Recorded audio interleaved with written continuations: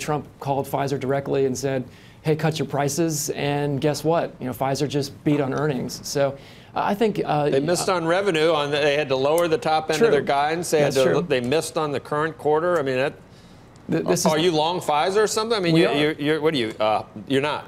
We are. Oh, you are? It is. Okay. Are you whistling past the graveyard or just trying to? I think Pfizer's in good shape. Pfizer's a tan minivan these days, and I think in some ways that's a good thing. Ooh, no. So it's not a good thing, Mike. That's what Becky. Oh, come on. It's good. So I mean, we're sort of getting closer to a recession. Pfizer, they've basically got one more pothole in terms of drugs that are going generic. Once Pfizer gets through that pothole, I think as the recession starts to kick in, Pfizer's growth kicks in. That could be a very interesting story as you get out in 1 or 2 years. So the industry is fragmented, though, huh? It's still fragmented. I mean, you're going to see deals. Certainly, you mentioned Allergan beating and raising. Pfizer was looking at companies like that.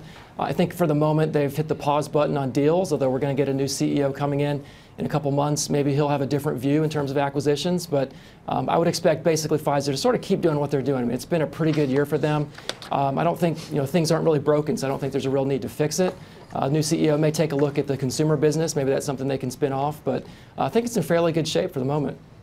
Do you think Pfizer needs to do more deals? I mean, you were just mentioning they were looking at, had they tried to buy companies like Allergan. We had heard Bristol Myers for a while. It doesn't sound like they're going to do that. But maybe look at some biotechs as you see their valuations coming down so much recently. That's a great point. I think I would expect Pfizer to maybe do some tuck-in deals, maybe some smaller things. If you take a look at some of the more recent biotech sort of large acquisitions, they've been a little bumpy. You can actually look at Gilead, you can look at Celgene.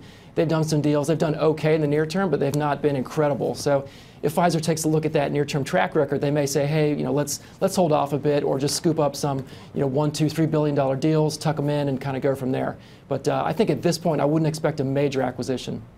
How does this finally work itself out with what kind of regulatory problems we might have in terms of importing, the price controls in Europe? That makes no sense, but do they understand that in this administration? Then no one will have any innovation if we do. I think that's a little tricky. I think you're getting into a little bit of a hornet's nest in terms of trying to make U.S. prices equal international prices.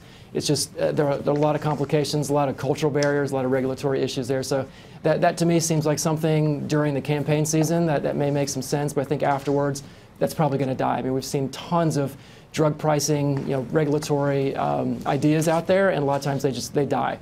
And I would expect basically the same thing here.